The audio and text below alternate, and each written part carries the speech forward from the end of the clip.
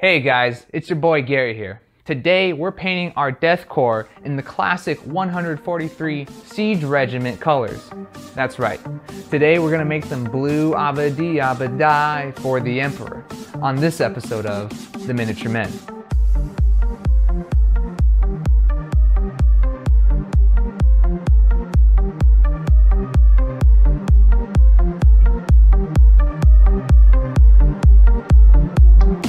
The first thing you gotta do is prime your models. Me personally, I like to do it with an airbrush and some Vallejo primer color. We're gonna use black here because we want to build up from that dark base like we have shadows in the model. I also like using an airbrush because it keeps me from clogging up the details that I find in resin. The first color we're putting on the models is the Fang. It comes from Games Workshop and it comes in these tidy little airbrush pots that you can use if you're just starting with an airbrush or if you're looking to save time. It's also cool because it helps you know how thin you want to get the paint in the airbrush so everything works right.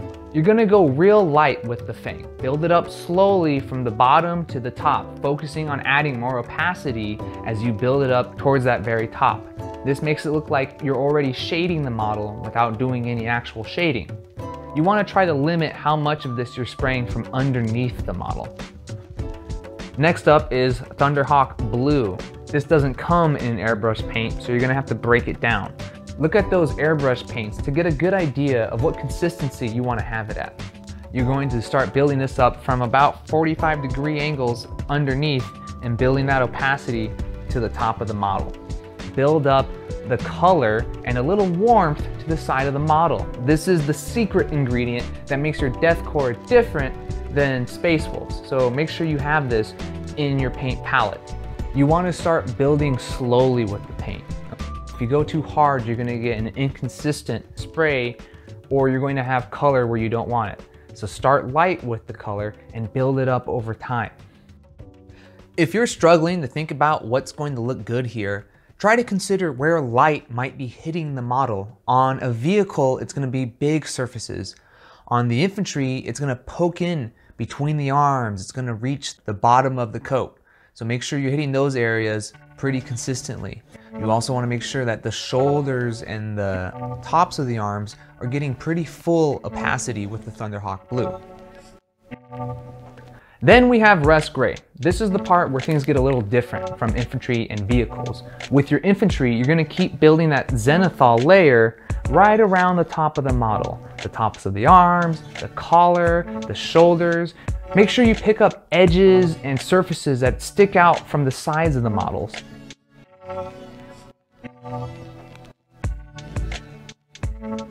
It's important to remember that there's collars on all the infantry, so make sure you hit that at the top of all of your infantry models.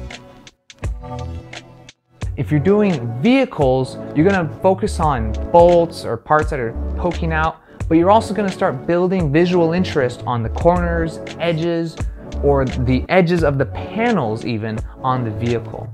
Russ Grey is very different than the other two colors, so make sure you're building it up slowly. You don't want to overdo anything. Build that coat slow. Use your Russ Grey to pick out the details of the model. This will give a really stark contrast and give a lot of interest and shading to elements like vents, edges, corners, bolts, or any of the other objects that are modeled onto the vehicles.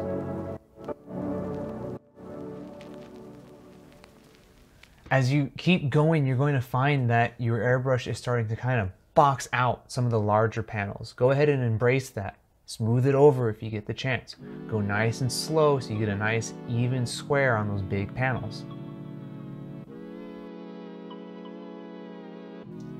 You can see here again, we're getting another big panel by getting this bracket and these bolts, and it's starting to square off the panel as I work my way around it.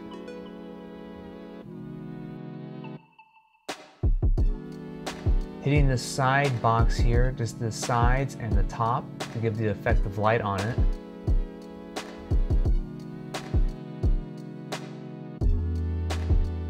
You can see me here that I'm hitting each of these little bolt clusters just a little bit from an upwards angle on each one to give it a little bit more highlighting.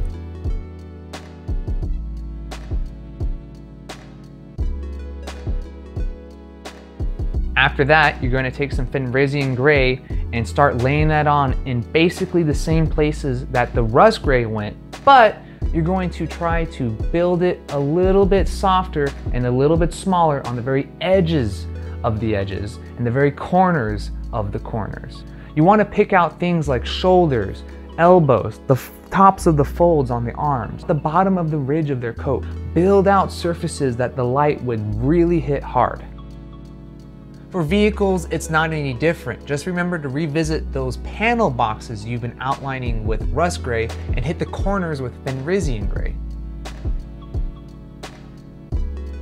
If you see elements that are sticking out from the sides, like this side hatch, go ahead and hit the tops and corners of that to make it stand out even more. Really make an effort to double up on those silhouette corners that make the vehicle stand out, and any other elements that you want to draw attention to, like this top hatch.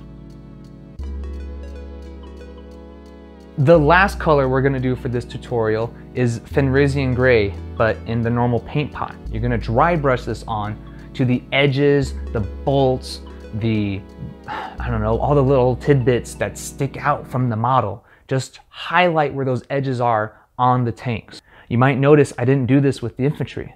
That's because tanks have hard edges that are made out of metal.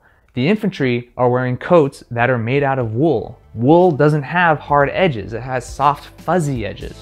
So all the airbrushing we did should cover all the gradients that would naturally be on a wool coat. If you want to go back and highlight or dry brush with this lightest color, do a little bit and see what you think. Me personally, I like the look of a fuzzy coat. It makes sense for wool. And that's it, guys. If you haven't used an airbrush before or you're interested in trying, this is a great project to start. It's a real simple way to build up visual interest on a model without having to do anything spectacular.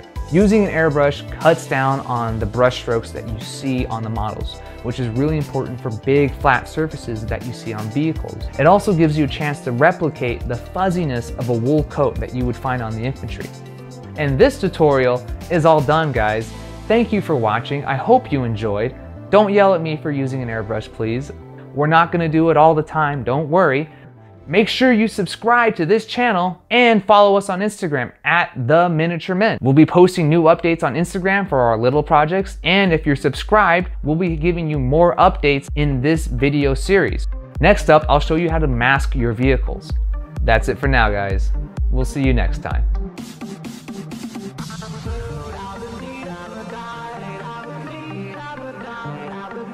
I'm blue, I'm a dee, I'm a die, and I'm blue, I'm a blue, I'm a dee, I'm a die, for the Emperor.